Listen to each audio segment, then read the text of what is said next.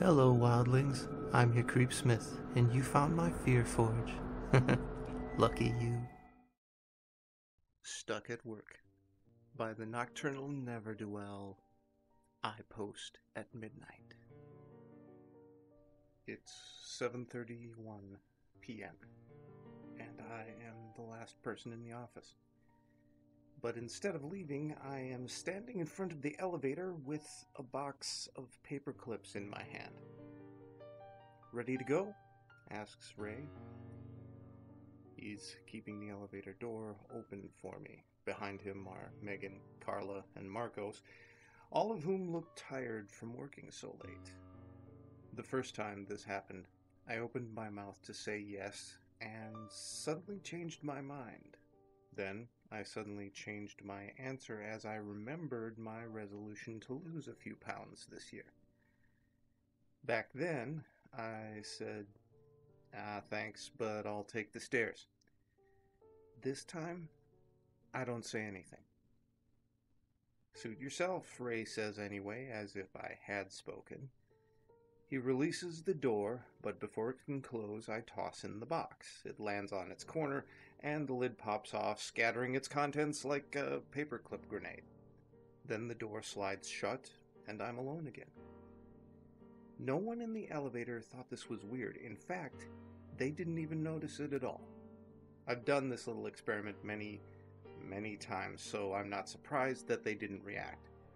I'm also not surprised to look over and see the box of paper clips back on my desk, as if I'd never even touched it, much less thrown it. My other experiments end the same way. I've blocked the doors, I've shouted, I've begged, I've grabbed at Ray's arm, but nothing makes any lasting difference. My coworkers never respond, and everything resets right the way it was. I always end up alone in the office, at least until the elevator reappears, and Ray, once again, asks if I'm ready to go. I've gotten tired of experimenting, but there isn't much else to do around here. The phones and the radios and the fire alarms don't work. All the computers are frozen. I found a cheap romance novel in Megan's bottom drawer, but I know how it ends. I ought to. I've only read it 30 times. Even if I do actually take the stairwell, it turns into an MC Escher print. However many flights I descend or ascend, every door brings me right back here, to the 40th floor. Of course, I could always join my coworkers in the elevator. I remember once, when I was a kid, I was feeling morbidly curious, so I looked up elevator accidents, and I found out that they were incredibly rare. Elevators are probably the safest method of transportation in the world, since they basically cannot just go crashing into the ground. You're about 1,000 times more likely to die on a staircase.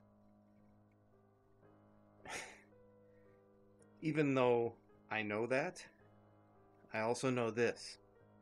Each time the elevator leaves, if I put my ear to the door, I can hear the receding screams of my coworkers echoing back up that shaft. And that's why it's always 7:31 p.m., because I'm supposed to be with them. Looking up from the paperclip box, I see the elevators returned. "Ready to go?" asks Ray again. Eventually, I know I'll say yes. So stay scary, my wildlings.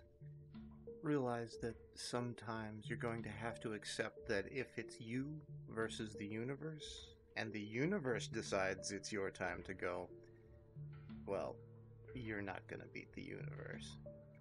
And make the most of your nights.